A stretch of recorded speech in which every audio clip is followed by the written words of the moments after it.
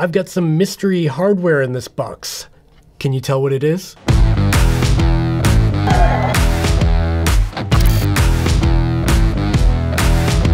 Hey everybody, welcome back to my channel. I'm Dave from Chase the Summit. In this video, we're going to be talking about some new features that are rolling out to the COROS ecosystem. This will affect most of the COROS devices. I've got the Apex, Apex Pro, Vertix, Vertix 2, and Pace 2 here. Let's get the small ones out of the way first. Some of the minor tweaks that they've added to the new COROS Vertix 2. The first one of these features is actually going to be multi-pitch climbing mode, which is kind of interesting to me because I am an ice climber and we do have some multi-pitch routes here in the Northeast. To access this, you basically just dive into a standard activity as you usually would. So I'll click here and you can see I've got all of my standard activities here, like running, indoor running, trail running, etc. There it is. Now you can see there's a new activity titled multi-pitch. And for those of you that are unaware what a multi-pitch climb is, it's essentially a climb that's so tall that climbers break it up into a series of smaller pitches because your rope is only 60 to 70 meters long.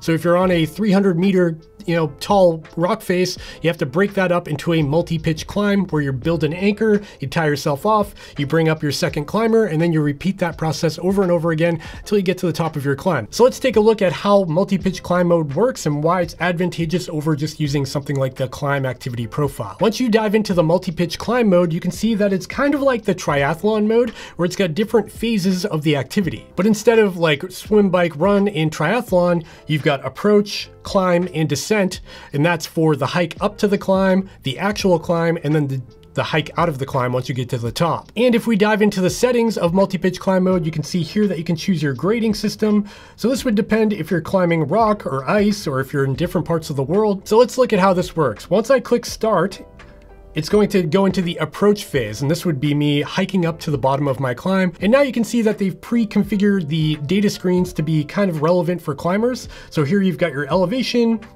gain, your elevation loss. And if you scroll down, you get your heart rate, your distance, lap time, etc. In here, you can see the information for the phase you're in. You've got approach up top, your phase distance, phase elevation gain, phase time, and phase elevation loss. So now that I'm done with my hike up to the climb, I'll go ahead and click the main button here on the right. And now I can click next, and now I can choose what I want to do next. Am I climbing or am I descending? So I'll go ahead and click climb on ice grade, and you can see it says now I'm in climbing mode. Now if I was done with pitch 1 of my climb, I can go ahead and click the right button here again. Now I can go ahead and click next, and I can enter how many pitches have been climbed since I started. I'll say 2. And now I can select what the grade was, what I thought the grade was when I climbed the route. So this is set to ice grades right now, so it would be water ice 1, 2, 3, 4, 5, 6, 7. Water ice 7 would be really hard to climb. I'll go ahead and select water ice 7, and now that pitch was recorded. Now I can go ahead and say I want to descend my climb, and now it's saying to hike out of my climb, so this will record the data for the hike out of the climb. Now I can pause the activity, select finish, and I'm done, and this will record over to my COROS app so I can share that on Strava or whatever. And the cool thing is that all of the pitch information is saved to the activity. So it'll show how many pitches you've climbed, what the grade was on each one of those pitches. Now this is a pretty niche feature and not everybody is a multi-pitch climber, but for those who are, this is pretty cool. And one new exclusive feature to the COROS Vertix 2 is that they've actually added the ability to customize the backlight button at the top here. Basically to do this, you just dive into your settings here, the little cog icon, go ahead and click that, and now I can scroll down to more settings, and now there's a new option for light key. Once I click on light key, right now it's set to off, but I can also have it do various other things. So I can dive into my compass, my oximeter, the HRV test, my map, etc. So I'll go ahead and click map, and now when I leave and go back to my watch face, if I long press this top button, it'll drop me right into the map on my COROS Vertix 2. And I can imagine this would be useful for people who are storing music on the watch. You can dive right into the music on the go without having to navigate through the menu too much. It's good to see that they've added some level of customization here. Okay, now let's talk about what's arguably the most exciting update that's happening today, and that's Strava Course Maker integration with COROS devices. Basically, now you can design a course using Strava's course builder on their website, and then sync that activity over to your COROS watch seamlessly without exporting or importing or using USB cables, none of that stuff. Previously, COROS watches could navigate a course pre-made using a GPX file, so you could use something like Gaia GPS or export an activity from Strava,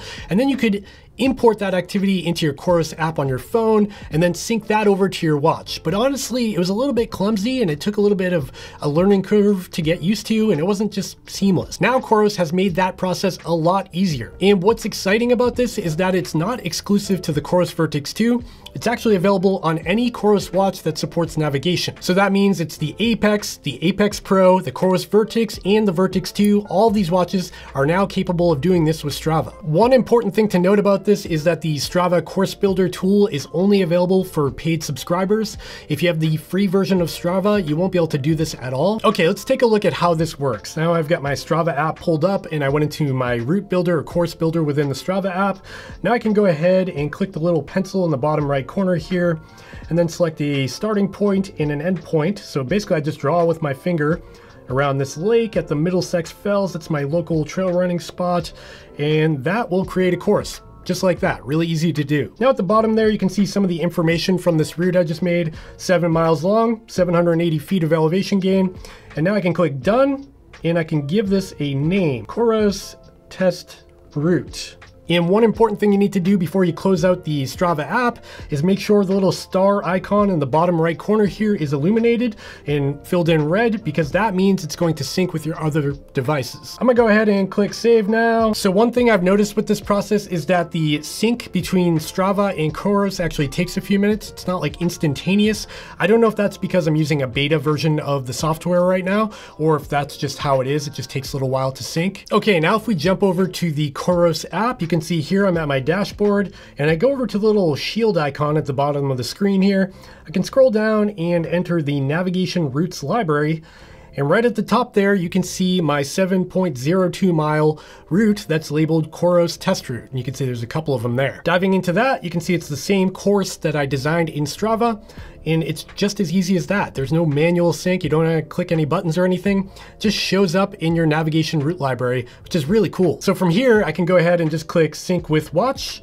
And I'll go ahead and select my COROS Vertix 2 for this example. Now I've clicked sync with watch, and now you can see that my watch says completed. And now if I go into an activity on the watch like trail running, go down to settings, navigation, scroll down, you can see there's my COROS test route right here. And I can just click start course, and I'm off and running. So this makes the navigation feature on COROS watches way more powerful now that there's no clunky exporting and importing. If you're a Strava user and use that course builder tool in Strava and you have a COROS watch, this is a welcome upgrade and you're really going to appreciate this. The only thing that's missing from this whole process is the ability to add waypoints. Like if you have 8 stations and you want to drop a pin there and have that show up on the watch, COROS watches are actually capable of displaying waypoints, but unfortunately Strava doesn't allow you to add waypoints to your activity. And finally, let's talk about that mystery box I was waving around earlier.